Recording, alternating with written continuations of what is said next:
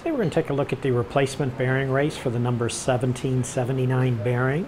Now the race will provide the smooth surface for the bearing to roll on inside of your trailer hub. Typically, if you have to get new bearings, it is a good idea to replace the races along with them.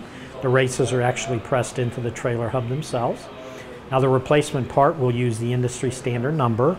In this case, this race would be a part number 1729.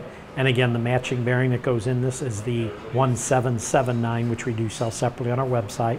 Now the critical measurement on this bearing race is the outer diameter, which is measured edge to edge just like that. So what we're going to do, because the measurements is usually in thousandths, we're going to use a digital caliper. I'm going to zoom in here so you'll be able to see the measurement. And we'll go ahead and